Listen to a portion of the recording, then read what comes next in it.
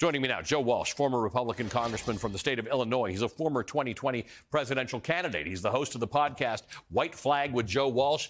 Also joining us, former Democratic Congressman Max Rose of New York. He's a veteran of the United States Army. He's the new vice chairman of the Soufan Group, which is a global intelligence and security consultancy. Good morning to both of you. Thank you for being here. I got to say, you're both great friends of our show, but you're sort of from different places. Max, you are a sort of a moderate Democrat who feels that Democrats should be talking about issues that are important to the American people as opposed to some of the stuff that they might have been focused on. Joe was a, how do you say it, Joe? Fairly right-wing conservative yes. Member of Congress. So I want to start with you, Max, because when you were when you were elected and then when you were defeated, you made the point that Democrats need to talk about things that people care about.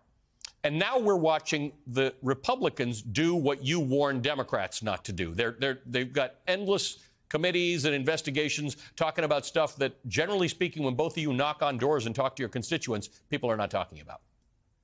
Yeah, look, Ali, thanks again for having me. Every political dynamic often involves some type of extremism versus moderation. There are 18 Republicans right now in the House caucus who represent Biden districts, many more who represent, quote unquote, competitive districts. And what they want and what their constituents want is very simple. Get stuff done, work with the other side when and if it is reasonable.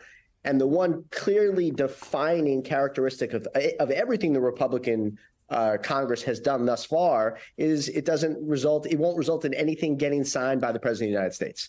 It won't result in anything impacting pocketbook issues. Everyone looked at the rules package as an isolated incident where the moderates largely fell in line with Kevin McCarthy and the extremist wing of the Republican Party had their way. And what we've seen in this past week is, again, there's been a dominance of extremism. And it's a scary thought to think that that may be the dynamic going forward.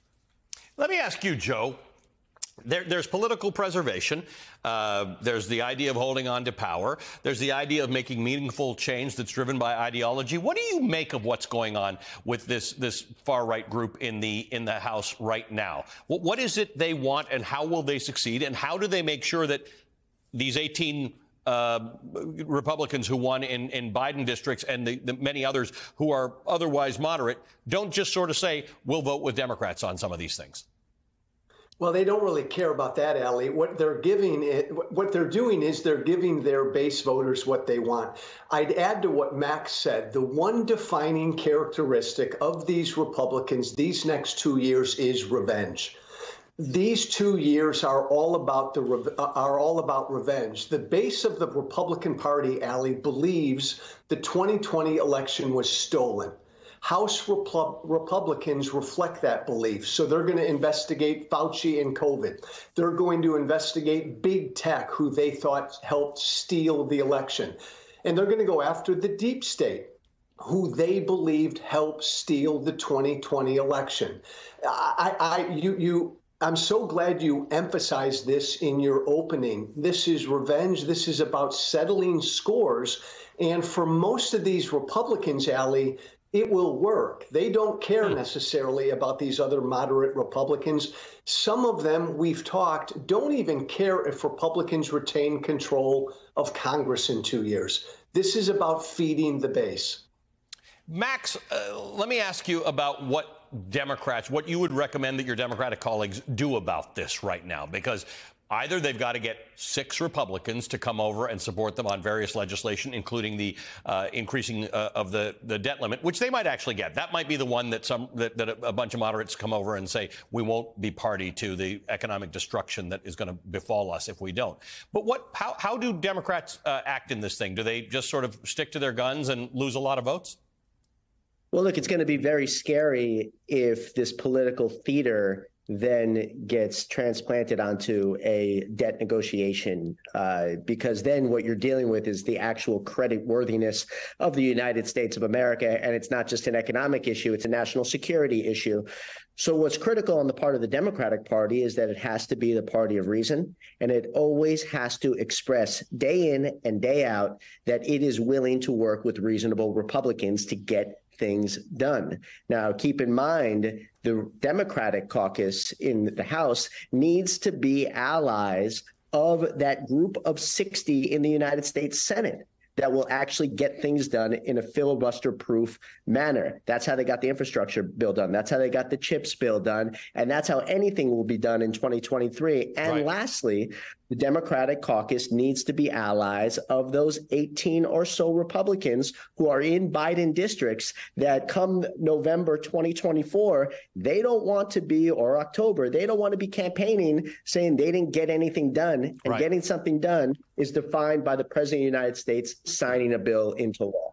Which is interesting, Joe, because there were a lot of Republicans, both in the House and the Senate, who didn't support the what was started as the Build Back Better bill, became the Inflation Reduction Act. And yet, while all that nonsense was going on in the House of Representatives, all the attempts to get Kevin McCarthy elected, Mitch McConnell and Joe Biden and Kamala Harris and other Republicans were touring the country, standing in front of bridges saying, see what we got done? So it's strange that at one level there are Republicans and Democrats touting what Max would call achievements.